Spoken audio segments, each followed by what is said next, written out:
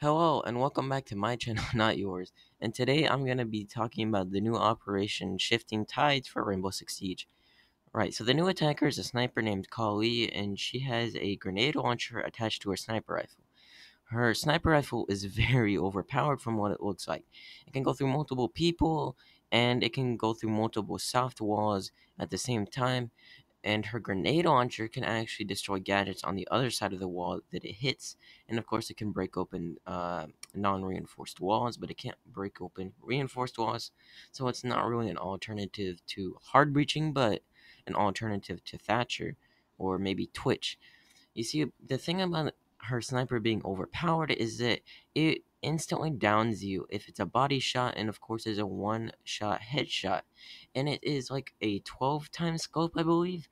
I'm not too sure on that, but it's pretty crazy to think that. Now, of course, it's a 12 times scope to make it where you can't push easily, as seen in the video where they talked about him. So, yeah, that makes sense. She also has a secondary, which is an auto machine pistol that I can't remember the name of, but it kind of upsets me because Glaz needed that buff and he never got it. In fact, he got a nerf, and it's kind of just hitting it worse towards him. Of course, they're completely different operators, going to be played completely differently. It's just you kind of have to think about that. The new defender is Jaeger 2.0. I mean, Wame or Wam, yeah, Wame, I think. And his ability is a magnetic thing like Jaeger's. Unlike Jaeger's, though, it doesn't destroy the grenade in midair and keep going. You see, his thing is a magnetic field. It pulls it towards it, but that doesn't destroy it. So when you throw a grenade, it could home towards it and get grenade the thing, and the thing will automatically destroy itself. The thing about it, it also attracts Gridlock and what is it? Capital's projectile bolts.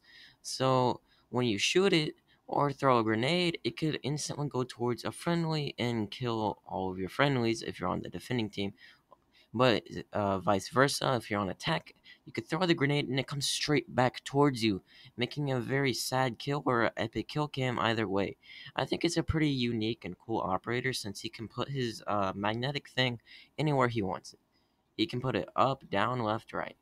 And it's amazing because, you won't expect it unless you're really paying attention to what you're looking at.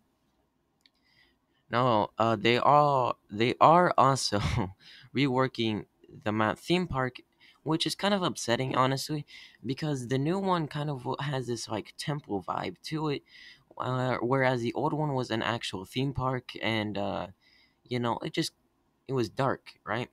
Now, of course, I liked the whole lights on thing because it was kind of hard to see people. It was annoying at times, but like it kind of added a dynamic to the map and it made it fun and worth playing. But the most upsetting part to me is they got rid of the train. Now, the train was so fun and it just made the map unique because it wasn't a close quarters combat area over there. Of course, they can move around like they said in the video where they released it, but still, I don't really care if people, when I droned them out, moved around. It was more fun having that, intense thought process of peeking through it, having people go above it, but not getting rid of it totally is just upsetting to me. They got rid of the double staircase, which I'm not really too sad about. It kind of looks sick now. Besides that, I think that's all I really have to say about the new map. I mean, it looks really nice, honestly. It looks beautiful. It's just upsetting that they turned on the lights, man. Like, why'd they flip the light switch on? I don't know why they do that.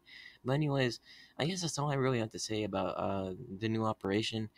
Anyways, that's all I really have to say.